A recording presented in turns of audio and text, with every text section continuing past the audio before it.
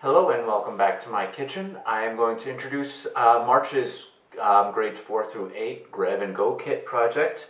So this month, if you picked up the Grab and Go Kit, you got a bag with 100 popsicle sticks. So this month's project is a Build a Bridge project, Build a Bridge challenge using popsicle sticks. So with your 100 popsicle sticks, you'll need some glue. White glue or wood glue is good. Just remember, if you're using, you can use like crazy glue, like instant glue. Just remember that it's really difficult to get off your fingers if you glue yourself together. And I wouldn't really suggest using hot melt glue, although it does dry quickly.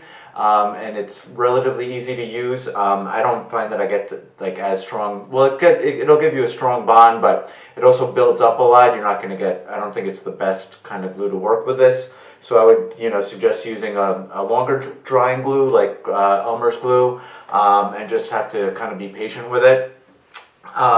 So other things that you're going to need are something for a platform, 2 equal size objects to create a platform with, and something to make for a weight. You probably shouldn't use too much weight, more than like 5 pounds. I would be really surprised if somebody got more than 5 pounds, but if you do, that's really awesome. I haven't tested my bridge out yet because I don't want to break it before I make the video, but I would be really surprised if my bridge held up 5 pounds worth of weight. So I'm going to kind of give you an idea of what to do. It's really up to you what kind of bridge you want to build and how you want to do it, but I will just show you some things for, techniques for gluing, ways of not making a mess and upsetting your parents, and ways of assembling a bridge, and what a popsicle stick bridge could look like, and we'll test mine out live on camera here. Okay, so here is my bridge. I used some triangles to help with the structure. It's kind of like a walking bridge where you walk across the top and it's all uneven and has cracks and spaces in it for people to fall through, and there's no rails on the side so people can fall off. So this is a very unsafe bridge to actually use, but we'll see if it can actually hold weight. So I did kind of different things. This actually, I didn't even use 100 popsicle sticks to make this, so if you're able to use all 100, that's great. If you don't, if you can use less popsicle sticks and get a nice sturdy bridge, that's really awesome. So what I did was I made triangles like these as my kind of like my main support. So very simply taking 3 popsicle sticks. So just a warning, if you're, when you're using a table and things like glue, if you are using like a wood table, it's going to be really hard to clean off, and your parents are going to get really upset with you. So don't do that. Put something underneath. If you can, get like a big sheet of cardboard, something like this. Like my table, I've been doing crafts on forever. It's got scratches all over it. Plus the material, it's like a metal, so glue cleans off really easily, so I'm not too worried. But if you have like wax paper is really good, or some cardboard. Another tip is with wax paper is also using, since we're using popsicle sticks, is to use a toothpick or a Q-tip. Q-tips can get messy after a little while, but a toothpick and a little bit of wax paper, almost there. I put like a bunch of glue, like a dab of glue on here. Once it comes out, whoa, almost. There we go. There we go. All right, so I'll get like a dab of glue on here, and then I just use the toothpick here to put the glue on. So this is really good, especially with like when you're gluing along the edges of the popsicle stick. It's really it makes it really easy to get the glue on. So I'm just gonna move this forward a little bit so you can see what I'm doing. Just getting some glue on the edges here.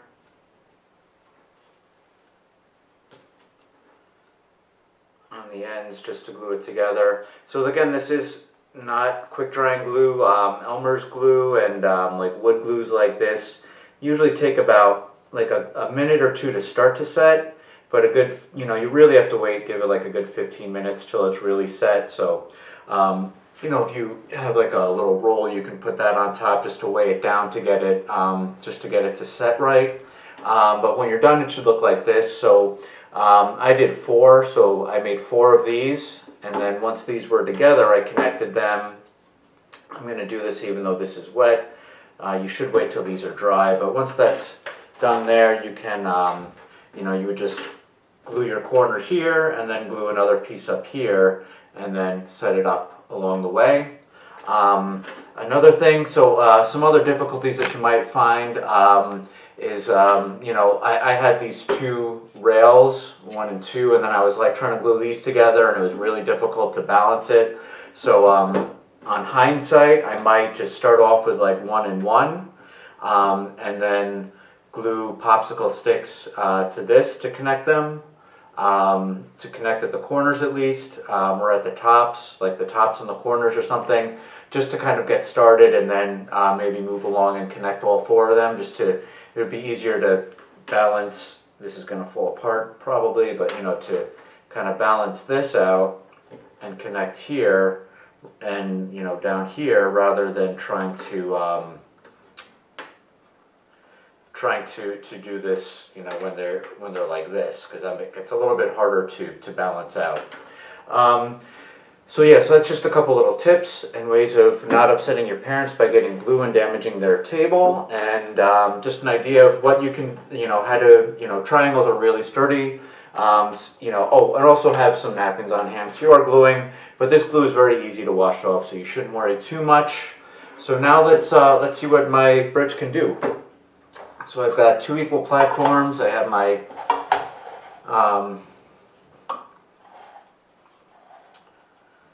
3D printing filament stuff here. Let's see if I can get this nice and centered without knocking everything off of my table and making a mess all over my kitchen. Alright, so I got there, and